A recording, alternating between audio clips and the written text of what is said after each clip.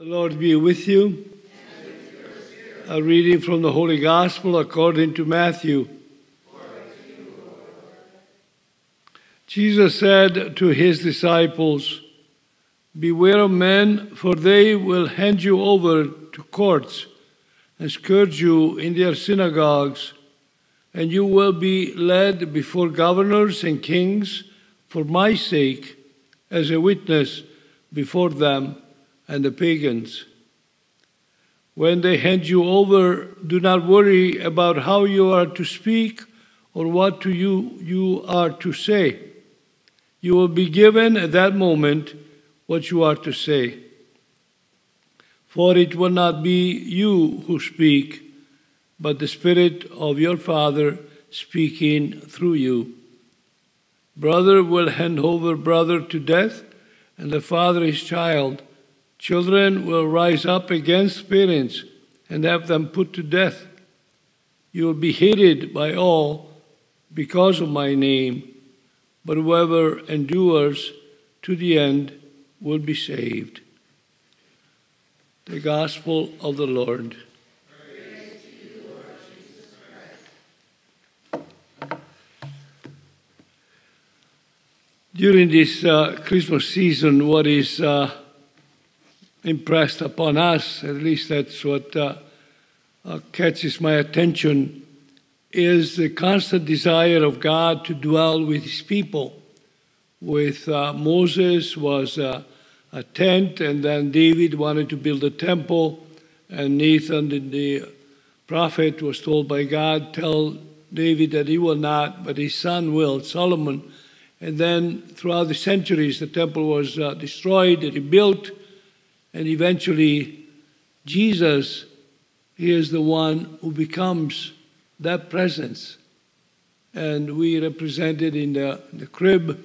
As you know, this year is 800 years since St. Francis opened this tradition of representing the crib, the nativity scene. He had been in the Holy Land. He was going back from Rome to Assisi. On the way, walking about halfway in this little town, Greccio. That was a Christmas Eve, and he wanted to have this representation of a child newly born, and an ox and a donkey, and ask the people to come with their candles and contemplate the great mystery of God among us.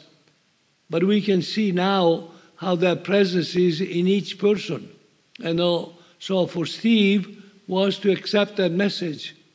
And each one of us is that presence. And we nourish that presence in 5 different ways. That's what I am able to summarize and to make it clear for me. One is inside, like in the palm, which is the life of grace, the life within us. And then there is the scripture, there is the community, there is the Eucharist, there is the neighbor, there is the authority of the church. The 5 ways in which we nourish this presence. And we see how powerful this presence is for many who are willing to lay down their lives because of that presence of God, because of that faith.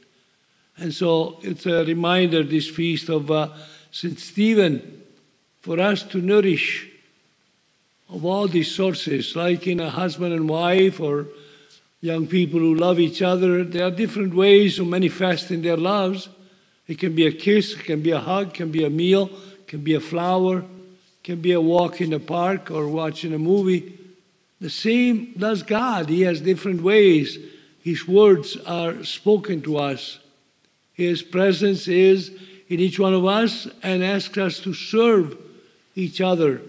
Especially at Christmas, there is so much attention, generosity for the poor, for the needy, for the hungry.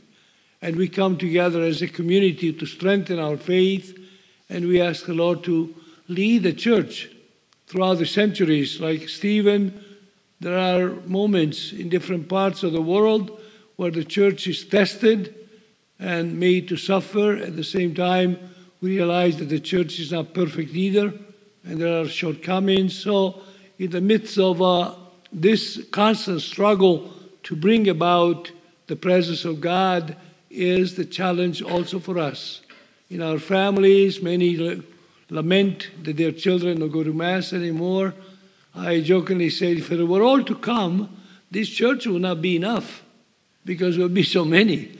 But the reality is, the faith is not a given.